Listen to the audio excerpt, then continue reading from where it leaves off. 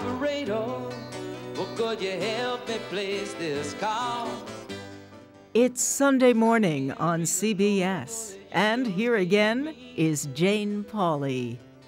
On this day set aside to honor our fathers, Jim Axelrod has the story of a son's love for his famous dad and the music they share with all of us.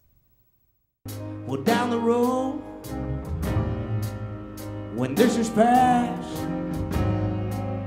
you see me and you just might ask, The singer's life reads like a blues song, how'd I ever make it through?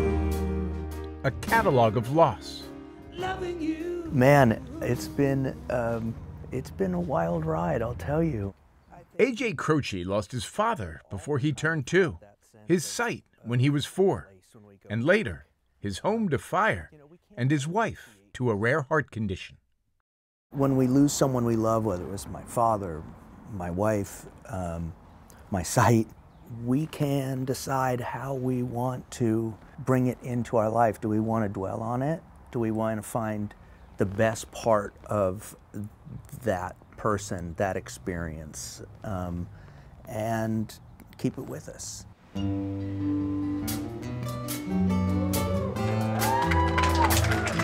It's a question he's wrestled with for decades. Now, at 50, he has an answer he's sharing on stages across the country. Operator, well, could you help me place this call? See the number on the back book is old and faded. If the songs sound familiar, so might the name, Croce, With my best old ex-friend Ray. as in Jim. Photographs and memories. The early 1970s singer-songwriter balladeer, whose string of hits included Photographs and Memories, To remember you. Every time I try to tell you, the words just I'll Have to Say I Love You in a Song, so I have to say I love you in a song. And it's bad Leroy Brown. and Bad Bad Leroy Brown, which topped the charts in July of 1973. 2 months before he died in a plane crash after a concert in Natchitoches, Louisiana. Do you have memories of your dad? I have this memory of the warmth of embrace, and while it's not visual for me, it's palpable. And powerful, nonetheless. Very, very. Nowhere more powerful than at this farmhouse outside Philadelphia, where A.J. lived with his parents as his father's career was taking off, where album covers were inspired by farm buildings. It was originally used for pigs. This was. Yeah, and then it was for chickens. And they say you don't tug on Superman's cape. And where Jim Croce wrote his biggest hits. You don't pull a mask off an old Lone Ranger, and you don't mess around with Jim. Don't Mess Around with Jim, and New York's Not My Home, and Leroy Brown. All written right here. Yeah, Rapid Roy, all that stuff.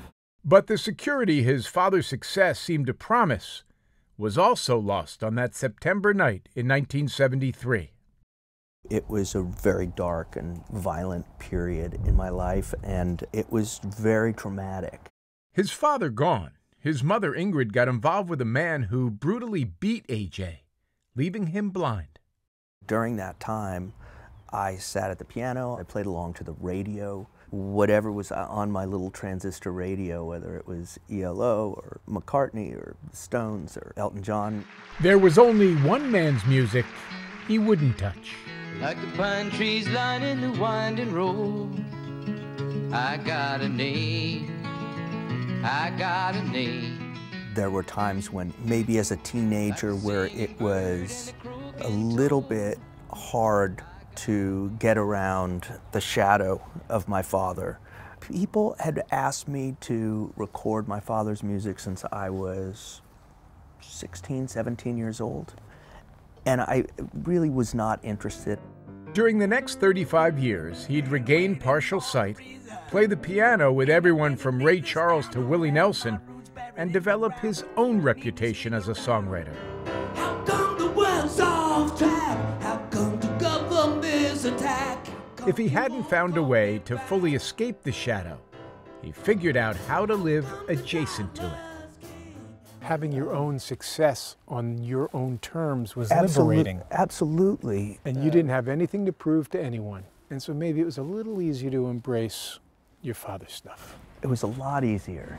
Well, the south side of Chicago is the baddest part of town. Which is how this singer finally got to this stage, where Croce now plays Croce.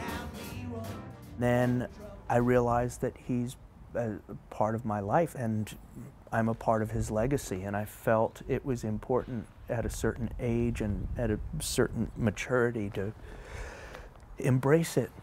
It was time. Yeah, simple. Oh, rapid roar, that stock cowboy, well, it's too much to believe. So now, nearly 50 years later, A.J. Croce is exploring his connection to a father he barely got to know. Most people, if they're lucky, they have a photograph. And I feel fortunate that there's a lot more than that. And so do his audiences. Just about every lover of Jim Croce's music has one song they connect with most tightly. A.J.'s no different, though his reasons certainly are.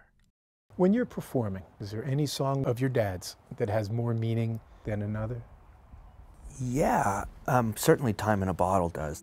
If I could save time in a bottle, the first thing that I'd like to do. It's incredibly emotional. Why? Well, because, you know, it was written for me. And it sums up this emotion that he felt for my mother and for myself. If I could make days last forever, if words could make wishes come true. I feel all kinds of things. I feel joy, a sense of thoughtfulness. I'm sure you'll process this loss the rest of your life. We all do, yeah. Does playing his music help you process the loss? If it's not the cure, it's a really good remedy. Looked around enough to know you're the one I want to go through time with.